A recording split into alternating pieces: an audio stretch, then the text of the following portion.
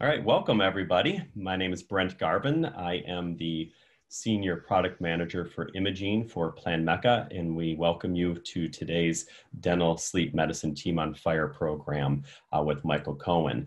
Before we get started with Mr. Cohen, we are going to go over just a little bit about how this will all work today if this is new for you.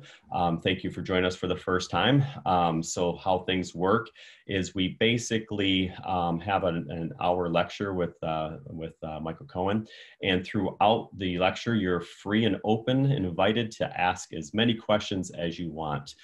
So at the bottom of your screen you'll notice you have a chat section, so go ahead and hit chat, and you can chat there for technical things, and then there's a Q&A tab that you can click on, and there's where you can ask any question for Michael. So once again, we'll use chat for more of the technical issues if you're having any audio issues or anything like that that we can address, but we'll reserve the Q&A portion for all the questions that you have throughout the lecture. As far as other webinars, if you are looking for more of these types of engagements with Plan Mecca, if you go to our website, which is planmecca.com, PLANMECA.com, you will see under our training section, there is a spot where we have plenty of webinars that are conducted that are free of charge for our dental community. And we actually have one this evening, which is at 6 p.m. Central. It's by a hygienist, Joy Void Holmes. She's going to be talking about smart scaling techniques, exploring new evidence-based treatments. So if you have the ability tonight and you're free at 6 p.m. Central, join us for that webinar. And then next Friday at 12 Central Time at noon, Dr. Wally Renee from the Medical University of South Carolina will be joining us for the topic of digital smile design. It's the perfect combination of mathematics and art.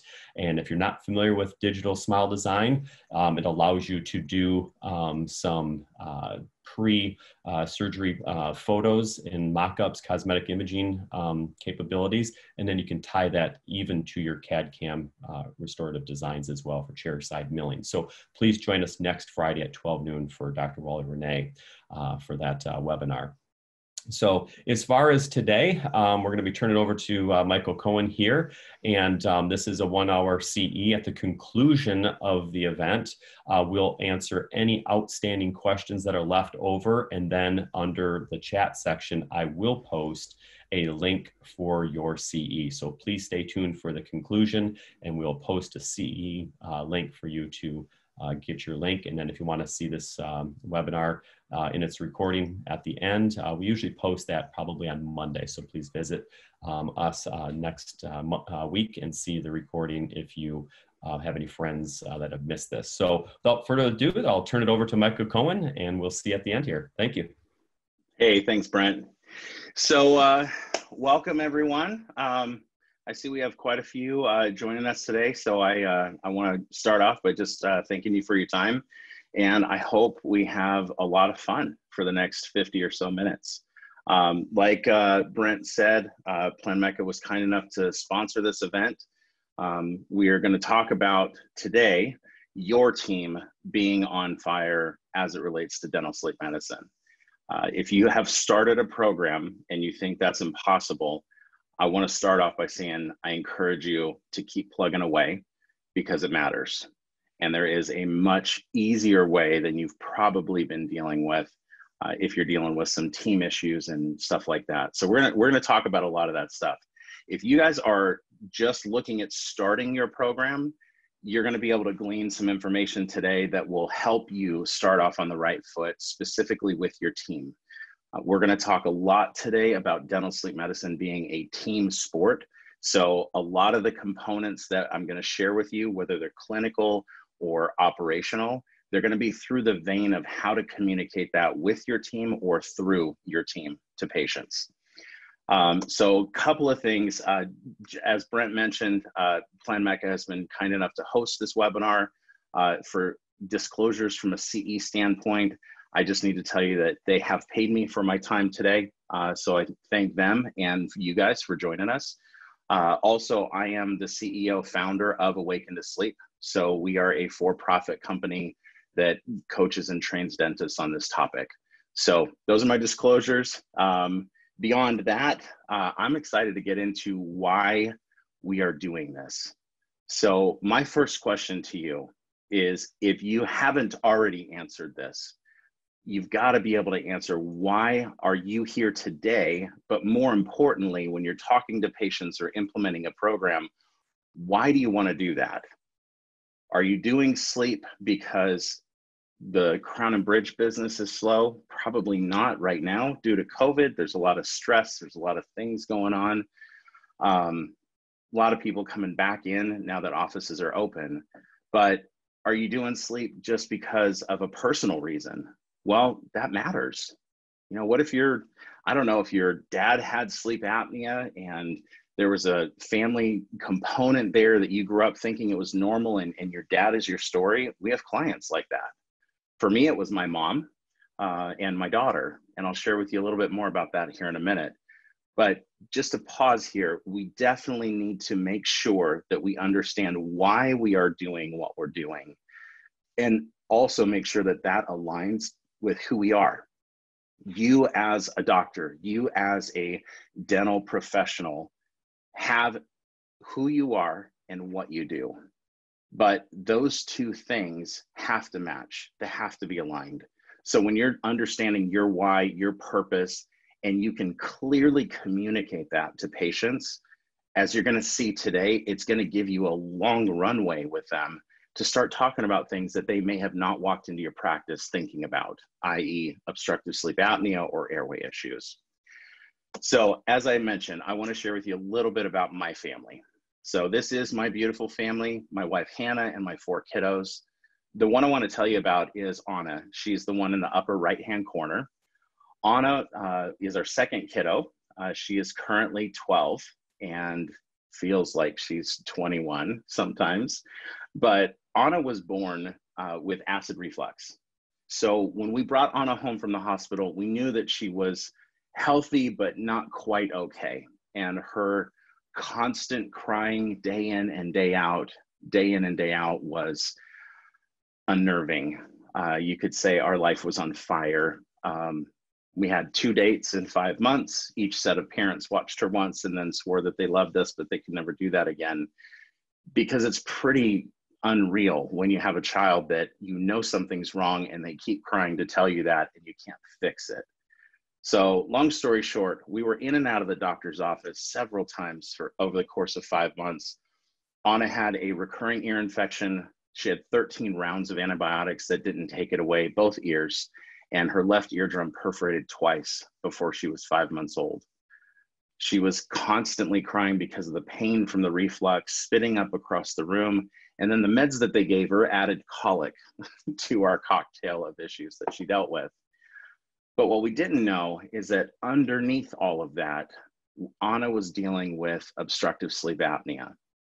And we found that out because I walked into her room on a Saturday because I heard something I hadn't heard in a very long time, and it was silence. In my house, Anna was always crying, so there was always noise.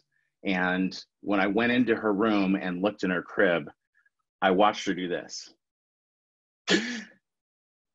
And as she gasped for air, I looked at her fingertips and they were blue, her lips were blue, and I freaked out. And I picked her up and I held her and she was crying, and then she started breathing. And as I calmed her in my arms, she did the same thing again. Now, you guys, I was trained 17 years ago as a pediatric sleep technician at a leading children's hospital in Southern California. So at that time, that was 5 years after that training, I was a sleep tech. I knew clinically what this looked like, but I didn't click that she was dealing with this until I physically saw her gasp for air. And when I saw that, I immediately knew she was dealing with obstructive sleep apnea, even as an infant, because I myself had tested kids her age in a hospital setting years before that. So knowing that, having that training and seeing what I did, we did everything within our power. The local hospital was going to take 4.5 months to get her in. So I called in every favor I had, and I helped an adult sleep technician do their first ever pediatric sleep test on an infant in a private sleep center. And a week later, we had results walking into that pediatrician's office with our daughter, my wife and I sitting there. I knew she had apnea. I watched it happen, but I can't look at her and know how bad it is. I can't see her blue lips and fingertips and know how bad her oxygen was. I just know it's bad. And I will never forget him looking at us, Dr. Roy Smith, God bless him. He looked at my wife and I and he said, "It's because you guys knew about apnea that your daughter is here today. She has severe obstructive sleep apnea and her oxygen drops into the low 80s when she has these apneic events. Thank you for pushing and getting her seen quickly. Here's what we're gonna do." And he just started off with the regimen of meds that were gonna control her reflux, which in infants causes sleep apnea because the airway collapses to protect the nasopharynx from actually having the acid erosion come up when the babies have reflux.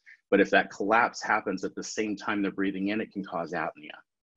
The only reason my daughter is here today is because of the knowledge that someone else invested in me as a sleep tech 5 years before that moment, and it impacted our family's life in this way. If this family picture only had 3 kids instead of 4, I couldn't tell you that story today, 11 years later.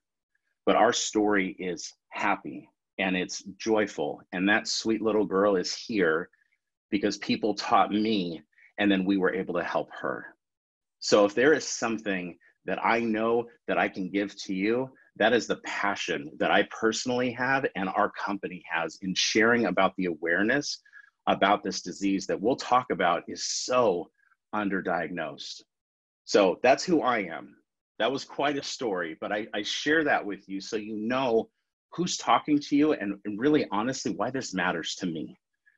Because if you don't understand my why, you may not understand what I'm doing or how I'm doing it, what I'm saying or why I'm saying it that way. But if you can understand the passion and the thing that's making me tick, just like the way that your patients and your team need to understand what's making you tick, it's going to make a lot of sense for everybody else moving forward. So pardon me if I get a little rowdy on our webinar today. I promise to keep us on track and hopefully keep us completely on time. I will do my best. So as we hop into sleep apnea, it's important that we understand a few key definitions. Now, I promise to not give you guys a ton of slides that only have text, but we got to get a couple of things out of the way. First off, most importantly, when I say the word apnea or sleep apnea, specifically in this context, I'm only dealing with obstructive sleep apnea.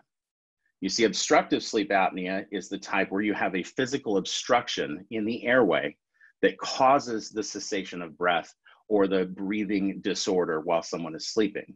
If you have central sleep apnea, on the other hand, that's a central nervous system type of disorder. That is completely outside of your scope as a dentist. So when I say the words apnea or sleep apnea, we are only talking about obstructive sleep apnea, which is in your scope. All right, so what is the definition of apnea? It's a reduction in airflow of at least 90% for a minimum 10 seconds. So basically, a complete cessation of breath for a minimum 10 seconds. A hypopnea, apnea's smaller cousin, if you will, is a partial apnea. So that's a 30% reduction in airflow, followed by a 4% oxygen drop. Now, percent. Airflow is the air we get in and out of our airway and into our lungs.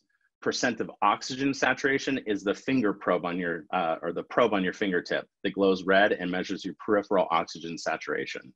So 30% reduced airflow here, 4% reduction in oxygen here. So how you're breathing is directly impacting your overall oxygenation in your body. And that's what we're looking at. Okay, again, that event has to last at least 10 seconds. If you put those two events together, all of the events throughout the night of testing, and then divide it by the number of hours that the patient slept, you get your magic number, which is the AHI, Apnea Hypopnea Index. Key note, anytime you see the word index in a medical diagnostic report, it typically means per hour. So any index that you look at in a sleep study, it's giving you a numeric value for something that occurred per hour in the test.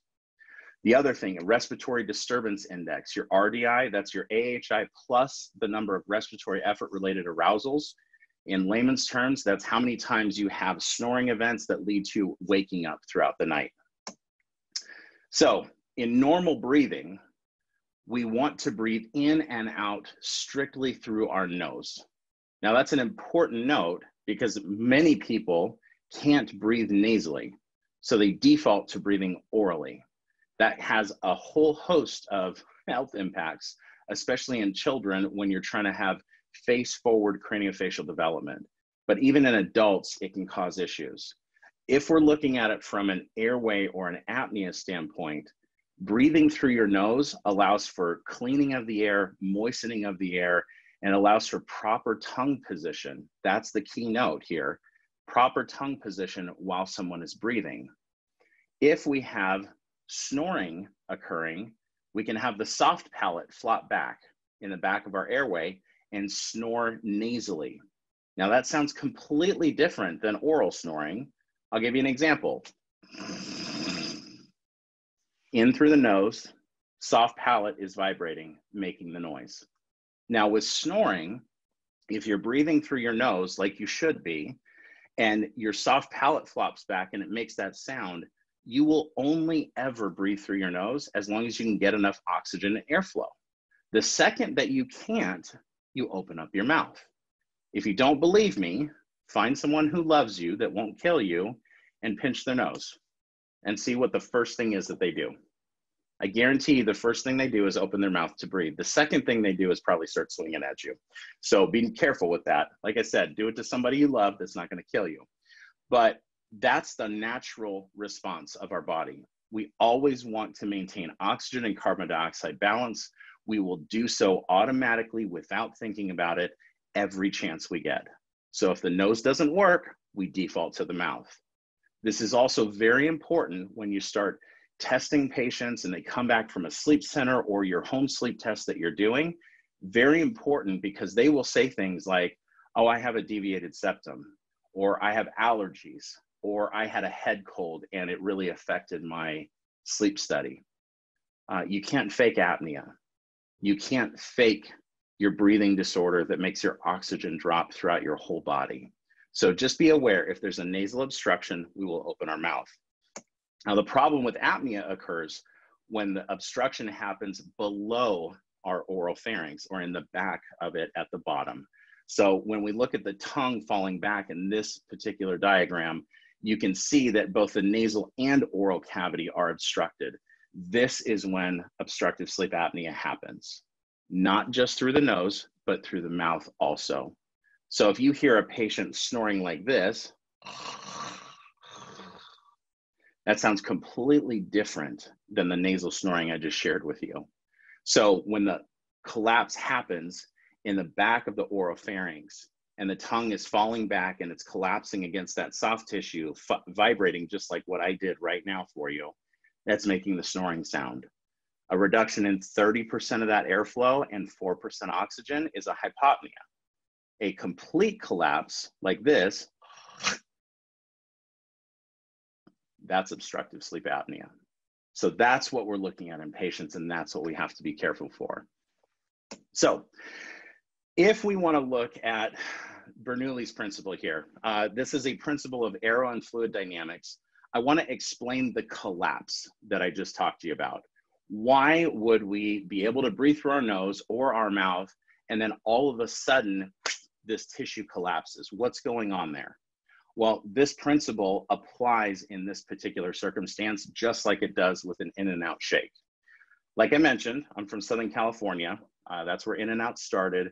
If you guys haven't had it, this is California's fast food cult, and we love it. So if you come here, please enjoy an in and out shake. This is a Neapolitan shake, and get your burger animal style. You won't regret it. Back to our topic. Bernoulli's principle, this law of aerodynamics. If you take an in and out shake, which is real ice cream when you get it in the cup, or any real ice cream shake, the first thing that you want to do is suck on the straw and get your shake. but it's not a shake yet. It's still ice cream. So when that happens, you suck harder because you haven't gotten anything out, and the straw whoop, collapses. Now, we have two options, only two, to open up this straw. We can, A, stop sucking, which at this point would be a novel concept. Or two, we can use our fingers to pinch the opposite ends of the straw that haven't collapsed and open that straw back up. Two things. Now, in an airway setting, let's translate this example. In the shake, you have an obstruction on the bottom, and you have the mouth pulling air through this closed environment, AKA causing a vacuum and a collapse. That's Bernoulli's principle in layman's terms. If you flip that shake upside down, we have an airway collapse here at the base of our throat, and then we have our lungs and our diaphragm pulling air in to our lungs. So if we're trying to breathe in and out, and we have this obstruction, what are we doing to the airway? We're collapsing it. We're creating a vacuum inside that's dropping it down and collapsing it. So the only way to open that airway is to either stop breathing, which if we need oxygen or we're blowing off carbon dioxide, that's a bad idea because we're dead. So we don't want to do that. The second option is to use the muscle tone in our throat to open up the airway, reposition the tongue, and then start breathing again. The only problem with that scenario of doing the muscle tone is that we have to wake up because our muscles, our skeletal muscles in our throat are asleep when we are. So in order to not die from choking in an apneic event, our body has to wake up even for a brief moment out of its sleep state, use muscles to open up the airway, and then go from there. So as I share this with you, again, through the vein of helping your team understand what patients are dealing with and helping them communicate to those patients, this is a great example. If you guys have straws in the office, I know they're outlawed in some states, I'm in California, but if you have straws, you put your finger on the end of the straw and have them suck on the other end of the straw and watch it collapse. And then show them, hey, this is what you have to do. You have to let go of that suction, AKA stop breathing, or you can use your fingers and pinch it. That's what's happening with apnea. So great example, chair side if you want to with straws, or just communicating it verbally. It's easy to understand that way. A couple other exercises I want to do with you. And don't kill me. I will give the disclaimer, if you are pregnant or you have a lung condition or anything where you don't feel comfortable, please do not feel like you have to participate. That being said, I want to do two things with you. The first thing is, if you will go with me on this, I'd like for you to breathe with me. So in and out through your nose if you can. If not, through your mouth is fine. You take a deep breath in and out. And in and out. Blow it all out, and then stop. And I'm gonna count as we hold our breath. So keep holding it, don't breathe. If you're able to, keep going. We're at 10 seconds. 15 seconds. 20. 25. 30. Okay, breathe. If you were able to hold it that long, that 30 seconds probably felt like an eternity. You're probably noticing that your heart is beating a little bit faster. That is cortisol being reduced as the stress hormone in your body. We'll get to more of that later, but the stress hormone is released because what you just did is created a slight bit of oxidative stress. So low oxygen level, buildup of CO2, that's what you just created in the body. So when you have oxidative stress, your body will immediately release adrenaline and cortisol into your system. So that way your heart starts beating faster, your sympathetic nervous system responds. The other thing, if you were able to hold it for the 30 seconds, the other thing that you'll notice is that you were not thinking about anything peripheral. What you just did is change where you're thinking in your brain. Instead of being logical and understanding perception and all rational thinking in the prefrontal cortex, you actually move to the basal brain in the amygdala, which is your fight or flight survival mode. So anytime we have oxidative stress, we move where we're thinking in the brain to a survival mode, and we increase cortisol in our system. Bad news for anybody who's doing this on a regular basis. Now, the reason why I had you breathe out and pause at the end of your exhale, that's at a point in the respiratory pattern called P critical. That's where most all apnea occurs. So the reason why 10 seconds as a sleep apnea event is defined, the reason why 10 seconds is so important is it's at the end of an exhale and there's no pool of oxygen left in the lungs. I mean, many swimmers that train can go minutes with holding their breath because they take a deep breath and then they know how to hold it or use it as they're swimming underwater. But if we exhale all of that pool of oxygen in our lungs and we have no reserves, that 10 seconds starts to create a massive problem for us. We got to be careful of that. All right, last exercise, and then we're going to move on here. If you go to an ENT and have an airway exam, they do a lot of questionnaires. They do a nasal and intraoral exam. They do a fantastic job. It's super comprehensive. If you have obstruction, one of the things they will do prior to actually operating on you is they want to find the point of collapse. So they will do a nasopharyngoscopy. That's a camera.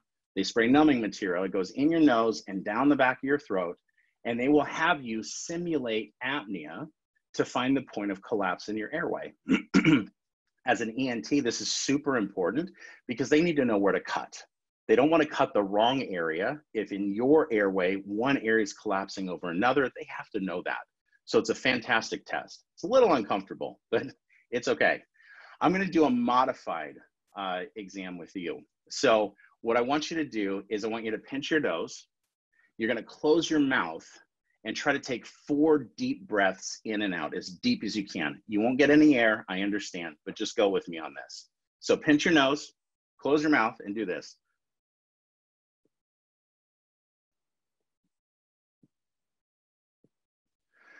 Whew. All right. I don't know about you guys, but I have 2 headphones in and my ears just popped because of the negative pressure in the airway. But if you did that right, some of you likely felt a collapse right here. That is your oropharynx, one of the weakest parts of the airway, starting to collapse with that vacuum. Because what we just did is we created the collapse. We pinched our nose, closed our mouth, no air getting in or out, and then we told our diaphragm to work and pull air into the lungs. So we're creating that Bernoulli's principle vacuum in the airway. If you did it and you took deep breaths like that in that example, and you felt pressure right here in just below your sternum, that's your upper esophageal sphincter having pressure, intrathoracic pressure from the diaphragm. So the diaphragm is working hard to pull air into the lungs, and it's pushing on that sphincter. Translation, that's the valve that opens and closes when you swallow food, and it keeps the stomach acid in the stomach. The latest studies show that 26% of patients with acid reflux have reflux that's secondary to obstructive sleep apnea, meaning that constant pressure on that valve is causing them to have reflux throughout the night. It's not an overproduction of acid. So in infants, like my daughter's story, reflux can cause apnea, but in adults, it's the reverse. Apnea can actually cause the reflux. So just a couple of key facts and some exercises. I hope I didn't kill anybody, for lack of a better term, but let's keep going here. With the definitions, we've got to know severity levels. So simply put, based on the AHI, Apnea Hypopnea Index, the AASM, American Academy of Sleep Medicine standards are, you are normal if you do this less than 5 times an hour. You may not feel normal, but that's what normal is defined as. So mild is 5 to 15 events per hour, moderate is 15 to 30, and 30 and above is severe. 30 and above, just to put this in context, guys, this is a per hour number. So 30 times is once every 2 minutes, The patient stops breathing for at least 10 seconds, often at this severity, much longer, but at least 10 seconds. And then in order to regain their breathing and respiratory pattern, they have to wake up out of sleep to use these muscles and open up the airway to then start breathing again. That sounds pretty crazy. And if they're constantly doing this over and over and over, it's amazing that our bodies are designed to cope with this type of a problem and still survive. This is our survival mechanism kicking in place. But if you look at these numbers, now it's easy to understand why someone who wakes up 10 times an hour, 15 times an hour, and they're mild or moderate, and you wonder like, holy cow, why is this person so tired? How can they fall asleep in my dental chair when I have all this extra PPE on and all of this stuff going on? This is why. They're so chronically sleep deprived because their body is prioritizing oxygen over sleep. And then vice versa, when the apnea gets longer, they're dealing with this so much, they just can't, they're in a survival state. And so they don't have that extra energy because they've been waking up all night long. That's where chronic fatigue comes from. Now, the low oxygen rate is going to cause a lot of other health impacts. As we can see from this study here, we can see all of these different diseases, most of which are cardiac. So some of the top ones that I would reference, all hypertension. Think about your dental practice today. How many patients either on hypertensive meds or have said yes to hypertension on your health history? Sometimes that's different. How many of those patients do you have? Over a third of them have apnea, statistically speaking. That's a ton of people.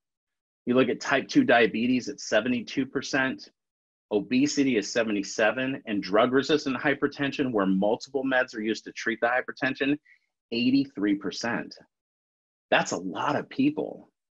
From what we have seen as a national coaching company and the folks that we've worked with, depending on the region that you're in, there's anywhere from 26 to 38% of your population that's suffering from a sleep disorder, and the vast majority don't know it. On this slide, this is a study that was done in 2012. 90% of people in 2012 had no idea that they were apneic in America. 90%. I believe that number has dropped in the recent studies to 85%, but guys, frankly, that's pathetic. In one of the most developed countries, healthcare-wise, and all of the systems that we have, this is a chronic condition that is absolutely causing major health impacts on people, if not causing death in certain circumstances. We've got to do this better. We've got to find this more proactively. And that's why most of our conversation is going to revolve around awareness and screening. So this is a big deal. Some other studies just to share with you, looking at a macro scale of the United States. The one on the left is the sleepiness of the different states. So you can find your state. The darker the color, the higher percentage. The same thing is in the study on the right. That's heart disease death rates. Darker the color, higher number of cases. We can directly see a correlation with where sleepiness or sleeplessness is absolutely correlated, not causing, but correlated to heart disease death rates. The same thing goes for stroke, and the same thing for diabetes. Now, I understand that food and diet and obesity and all of these things play a role in all of these factors right here in these studies. But we absolutely cannot minimize the impact of healthy sleep on our body. These studies show a correlation. The last slide that I showed you showed 77% of patients with obesity also have obstructive sleep apnea.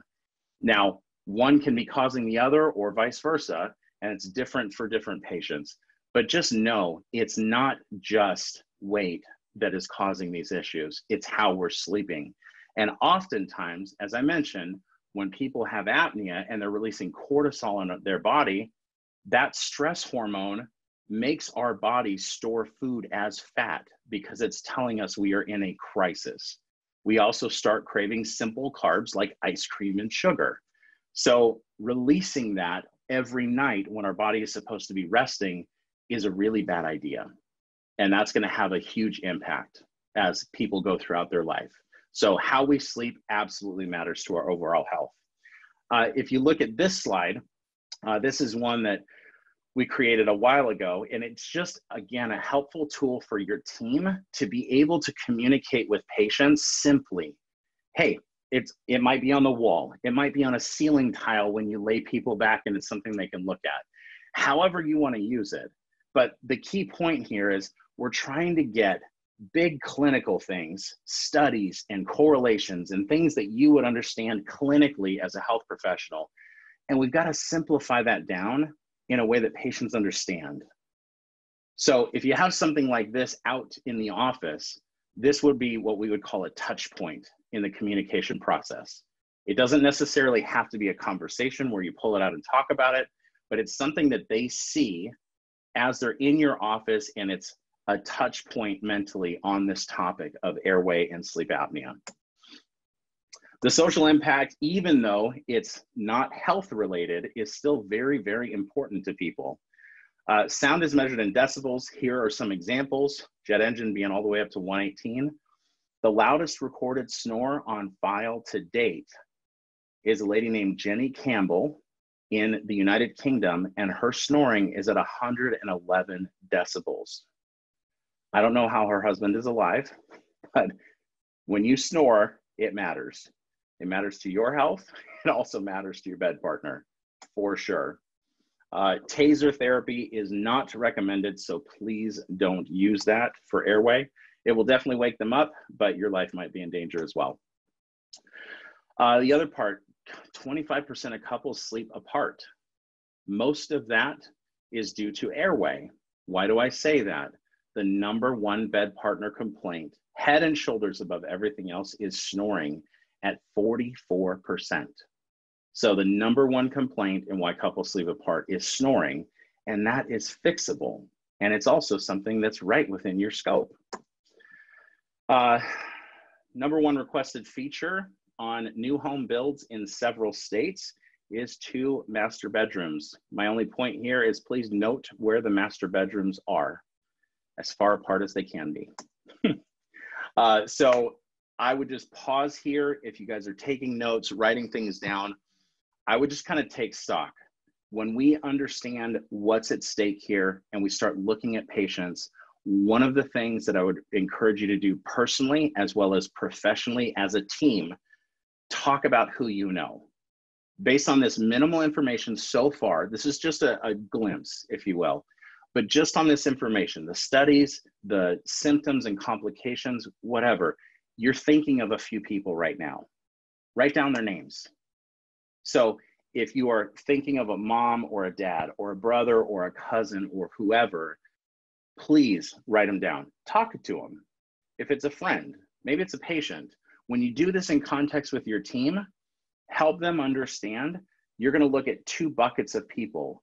Their home team, just like I shared with you, your home team, your family, your friends, your people, they're going to have their own home team. And then we want to look at the work home team. Who are our patients? Who's on the staff that's concerned they might have this? Write the list down, because we think we know and then we will forget. Life is busy. Stuff is crazy right now. Please write it down. Have that conversation with people as you need it. Ali, I got your question here. I will try to balance the question and answer with the slides. Is snoring always correlated with OSA? Fantastic question. Snoring is not always an indicator of apnea, meaning you can snore and not have apnea. But the only way to know that you don't have apnea is by testing. So you have to have an objective test that's performed at night while you're sleeping to rule out obstructive sleep apnea. Let me share it to you this way. If your airway is supposed to be like this, and this is snoring, and this is apnea, the difference between snoring and apnea is much closer than an open airway and snoring. So anytime you have a collapse where the tissue is vibrating and causing a sound for snoring, that's a definite indicator that you want to get the person ruled out for obstructive sleep apnea. Great question. Okay, so as we move on, I want to talk about the dance. You as a dental professional, I'm talking to dentists right now, you as a dentist or a doctor of dental medicine cannot diagnose obstructive sleep apnea. It's a medical condition. So my point in saying that is we have to have a collaborative, multidisciplinary team to treat this disease. Key fact, you cannot go rogue, screen people, treat them, and move on. That's absolutely not allowed. This is a potentially life-threatening condition. Please follow the protocol. This process here is, again, a glimpse of a much deeper dive protocol, but these 3 easy steps are very simple to follow.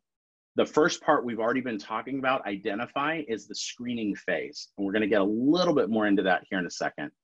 The next part is assessment, where we're gonna test patients. And the third part is treatment. The testing can be done in multiple different varieties, and I'm gonna share that with you today. But make sure you understand the role of your team and an external physician who's gonna be diagnosing this. So let's talk about the team here for a quick minute. One of the things that you guys have probably seen are multiple sleep questionnaires that are out there. This is one that we frequently use. I love this one because it's objective. It has a numeric score that's weighted based on the different questions. Now this test, if they get, on this questionnaire, pardon me, if they answer the questions here and they get a score of 8 or higher, they should have a test. So this is strictly do you need a sleep test type of questionnaire. So if you guys want to take a picture of this and tally your score up, that would be fantastic. I normally would pause here and then have you do that, but I'm going to keep going because I want to get us out of here on time today. So take a picture, do the test on your own after the fact, or at the end if you want to pop your score in, you're welcome to do that. Questionnaire is not the end-all be-all. Guys, people connect to people, not paper. So when your patients walk in and your hygienist is talking to them, they love him or her and they likely have a relationship. If you are handing them a bunch of paper, do they like you? Not usually. I mean, all due respect, they still like you. They're in your practice for a reason. But no one likes paper. You don't, I don't, your patients don't. They will absolutely connect better to your people than they will to that paper. So make sure that questionnaires have their place. Health history forms, whatnot, on an iPad, whatever you do. But if you have the opportunity to ask the patient questions in your exam, do that. If you don't, have them fill out a questionnaire, but then talk to them about it. That talking is the crucial part. In an intraoral exam, there's a lot of things we're going to look for. First thing is any intraoral crowding, so soft tissue crowding, a long uvula, increased tonsil size, or a large tongue. All things that we're going to look for. On a Mallampati score, this is Dr. Mallampati was a Harvard anesthesiologist. He actually came up with this classification to see if patients were prone to airway collapse post-extubation for a surgery. Very important because once you pull that tube out, the patient has to maintain their own airway, even with all of the meds and painkillers in their system. So this score is very easy to find. The thing that you do is have your patient sit up in the dental chair or sitting upright anywhere. They have to be upright, and they open their mouth and they stick out their tongue. They do not say ah. If you stick out your tongue and say ah, it postures the soft palate up. We do not want that. So open your mouth, stick out your tongue. Class 1, you can see airway on both sides of the uvula and underneath. In class 2, you can clearly see it on both sides, but not underneath the uvula anymore. Class 3, you barely see the airway peeking through. Class 4, you think you're looking at the airway, but it's just the curtain soft palate. So when you're looking at this score, this is very simple to do. Once you get used to it, you literally will ask the patient, okay, go ahead and open your mouth and stick out your tongue as far as you can. Okay, thanks. And you document what classification they are. If you want to go above and beyond and you have the time, ask them if they want a picture, of what you're looking at and use their phone. So that way you can show them what you're looking at and maybe they'll post it on social media later. There's different intricacies in how you do that in a hygiene visit, depending on the time, the relationship, the PPE, all of that stuff. So I don't want to get stuck in the weeds there. but this is a very easy classification, and it's created by an anesthesiologist, and this is something that they use in every single surgery that happens in a hospital as standard protocol. Next, here's the list of things we're going to look for. I like pictures better.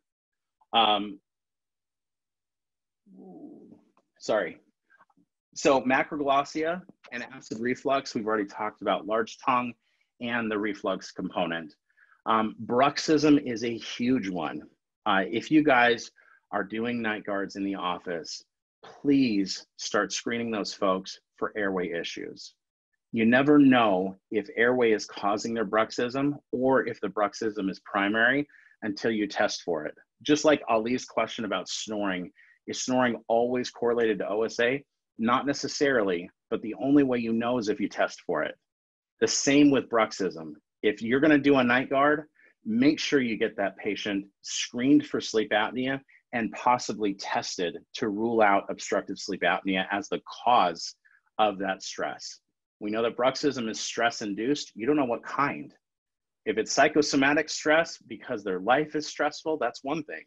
But if they're incurring oxidative stress because their airway is collapsing, that's a totally different type of stress. And you could possibly treat both the bruxism and the apnea with the same appliance. So know what you're looking for. Tongue scalloping, attrition, high vaulted or narrow high arching hard palate is another one, and the list goes on. So again, if you guys want to take a picture or watch this video later that Plan Mecca posts, that'd be great. But these are things that I would add to your intraoral exam paperwork for your hygienist. Things that they're going to look for, and as you start checking those boxes, you're going to naturally, with things you already see, start having these conversations with patients about their airway health. It's a key thing you want to do.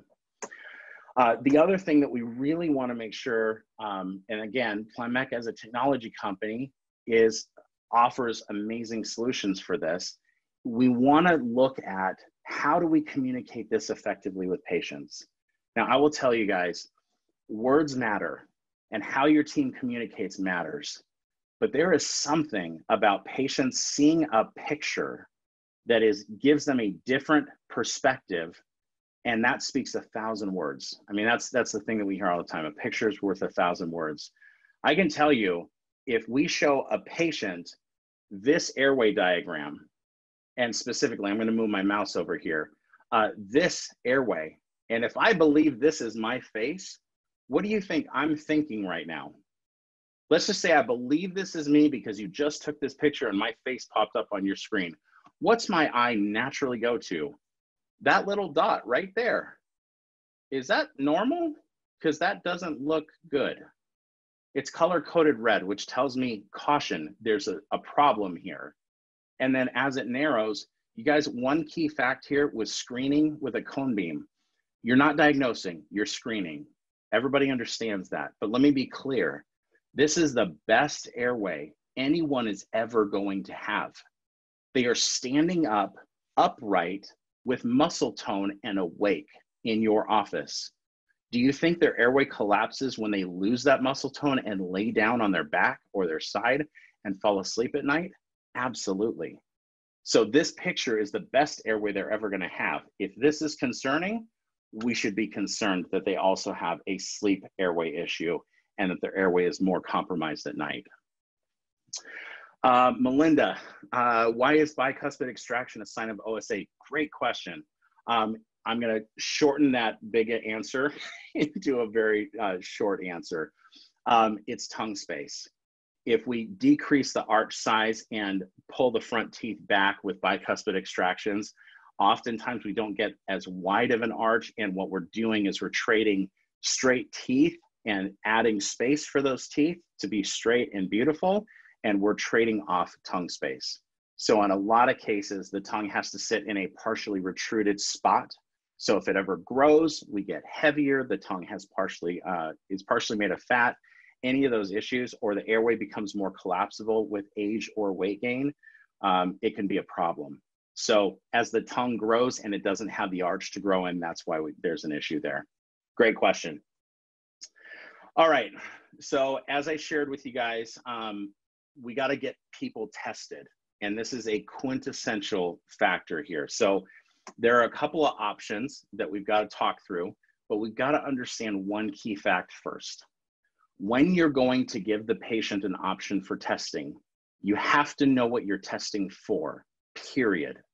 That's the first question. If you look at all of these disorders, there's over 90 diagnosable sleep disorders. Almost all of them are neurologic. A home sleep test is going to test for airway, obstructive sleep apnea, snoring, rule out central sleep apnea. Your in-lab sleep test is going to test for everything else under the sun, and I'll show you why. These are the pictures. If you ask your patient right out of the gate which one do they want to do, everybody opts for the one on the left. But if that's the wrong test because you think they have a neurological condition that's outside of your scope, they might need the in-lab test. So make sure you answer that question first. What test do they need? And then move forward with asking them what tests they want to go forward with. In a PSG or in-lab polysomnogram, this is your process. Most patients will go to an in-lab sleep center, get hooked up like this gentleman, and get a CPAP machine. And then they'll talk to their doctor. Here are all the channels. There's over 21 wires and leads hooked up to the person's body. They all go to a head box that looks like this. Now, the HST, home sleep test, some people call it a real-life alternative. I would just say this is another alternative. It's easier. If patients will move forward with something, then we should do that, so long as it's the right clinical test for them. In many cases, when patients do a sleep test, they talk to a doctor first, especially if you're doing the test or referring them out. They come back to you and understand what their options are. And again, if a person has an option between an oral appliance or a CPAP, what are they going to pick? You have to know if that's clinically appropriate based on the doctor's recommendation. But as a patient, I'm going to always pick the least invasive option possible. And that's super important. The channels on a home sleep test can vary, but the main thing here that you've got to understand is there's less wires to hook up. Usually a cannula, a belt, and a pulse ox. The HST report, we don't have time to go through all the details, but the main thing I would show you here, the page on the left is an example interpretation. Make sure you always have a signed interpretation by a board certified sleep doctor before you begin treatment. Absolutely critical. Oral appliances vary in size and nature. They are almost all doing the exact same thing. You're protruding the mandible and creating a minimal vertical opening, i.e. more tongue space and a postured forward position in the tongue, so that way you can get it out of the way. It works for almost all patients, but make sure that when you're doing this, you have the recommendation of that sleep physician, like I mentioned, on the sleep study, so that way you know you're moving forward with the right treatment. One option to use after you start treating someone is SnoreLab. It is a cool app. It costs between $3 and $5, depending on the app store. You can record the entire night of sound and ask your patient in between your adjustment visits, definitely have them do 2 nights of SnoreLab, so that way you can get some objective information on how well they're doing. Again, snoring is not always apnea, like we said, but it's a direct correlation to what apnea looks like at night. And make sure you always do an efficacy or final follow-up sleep test. Even if your patients are paying for it, again, it absolutely is critical. Make sure that doctor signs off on the fact that your oral appliance is working. Huge factor.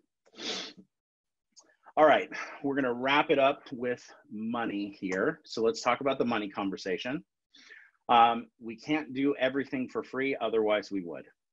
But we've got bills to pay and we've got people to take care of. So here's a list of the costs that come with doing an oral appliance in your practice. We value your time at $700 in a calibrated workflow, i.e. your team is functioning on all cylinders, they are trained, and you're only doing what you as the doctor need to do. Your cost is about $950 plus or minus. So we call it just under $1,000. Your average payment, these are cash values, not insurance values, is somewhere between $3,350 and $4,500. I valued it on the low side here. You guys can see that a $2,400 net profit per patient. If you treated 8 patients, this is one hygienist screening, testing, treating, the funnel, right? You're not going to treat everybody that you screen. But if you just got to 8 patients a month, which takes some work, don't get me wrong, the profits in that are substantial. So you don't have to get to this level to succeed. But even one of these cases per month is going to have a significant impact financially on the practice. So it doesn't take a lot to get a lot out of it. We also would encourage you guys to get metrics. Track your numbers. Your hygienists are going to do things differently. They're going to have different conversations. Are they effective? Do they need coaching or training, or are they great and they're good to go? Know how many people you're screening. Know how many people you're moving forward in the process. Know what that looks like. So that way, instead of going based on your gut and what you feel is going on, come back to here's what's actually happening. If you don't measure it, you can't manage it. If you don't measure it, you can't manage it. Make sure you get some screening metrics. There's a lot of ways to do that. We're one of them. It doesn't matter. Move forward in your process as logically and rationally as you can. Equip the team, get the metrics, do some good work. In this particular example, the people that screened less actually made more, not because they were screening less, but because their close rate on cases was so high. The office that screened a ton of hundreds, literally hundreds of patients in this example, had a lower revenue for that particular month because they weren't converting. They had a lot of conversations that were completely unproductive and the patients never moved forward. That's a bad place to be. So again, when you're rolling your program out, make sure you know what you're measuring and measure it regularly and talk to the team openly about it. Because if you're a team and you're working towards this together, that's a crucial component. So wrapping it up, 4 things that you need to get into your team to get them on fire. 4 core components. Number 1, like I started off, get your corporate why down. Why are you doing this? Why does it matter to you? And how do you communicate that to patients? When you figure it out, can your office staff tell that to patients? Do they fumble or do they know? You've got to know, because when you communicate why, your patients are going to give you a lot of leeway because they trust you because you've told them what matters to you. That's huge. The second thing is understanding what is going on with patients and why this matters to them. Why is talking about airway such a big deal? We hit a couple of high points in the impact that it has on their life, both health-wise and socially. How do you translate that to people and understanding their pain points? That's number 2. Number 3 is sleep testing. What is your protocol? If you're just going about it willy-nilly, you're going to completely forget that you referred people out. When they don't get tested, they're lost through the cracks. Don't do that. Keep a list, get a sleep test unit. There's a lot of options out there. Check with your state guidelines and make sure that you can own home sleep tests, because in most states you can. There are a few that you can't. But decide on your testing protocol. Are you referring out in-lab sleep test, home sleep test? Or are you getting equipment in-house? And then have your team understand their roles around that. The last part is the revenue. You can't forget that, because that's what funds the program. It may not be the first thing on your mind, but it's got to be on the list. Does your team understand that this is revenue production for the practice? This is a non-aerosol generating procedure. It's higher revenue per head, and there are a stinking ton of people in your practice that have this disorder, and they just don't know it. So all of those boxes are checked, and the team can help you with this significantly. So do they understand the impact on the practice and how much this can help? Those 4 things, guys.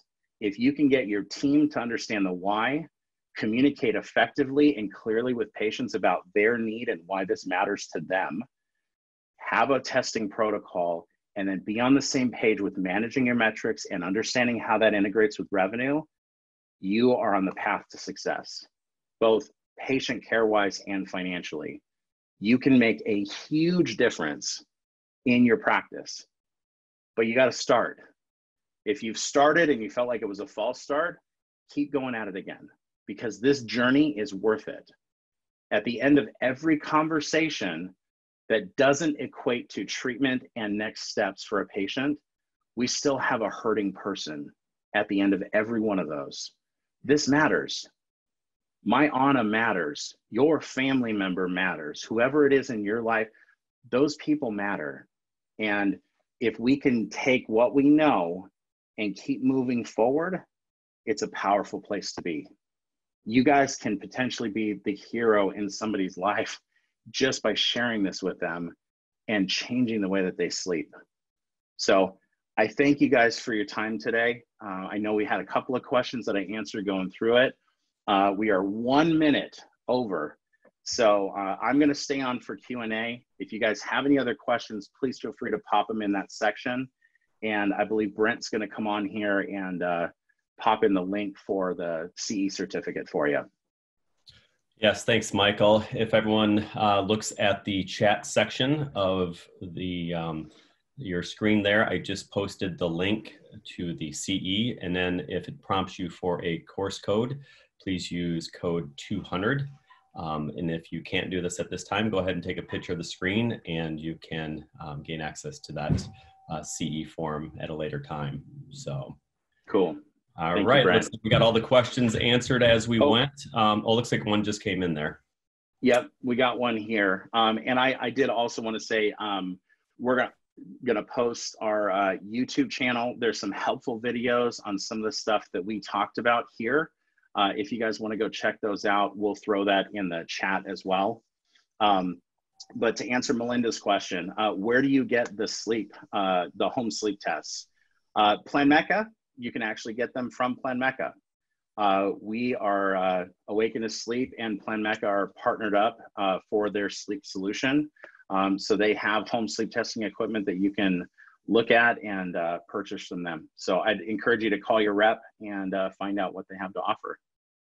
Yep, and if you don't know who your rep is, you can go to our website or phone Plan Mecca at 630-529-2300 or contact your local Plan Mecca authorized dealer in your area, and they can get you pricing on that as well. Perfect. All right, cool. Wonderful. So thank you, Michael. Was there something you were going to post there, or? Yes, I'm trying. That's fine. Take your time. Yeah, thank you, man.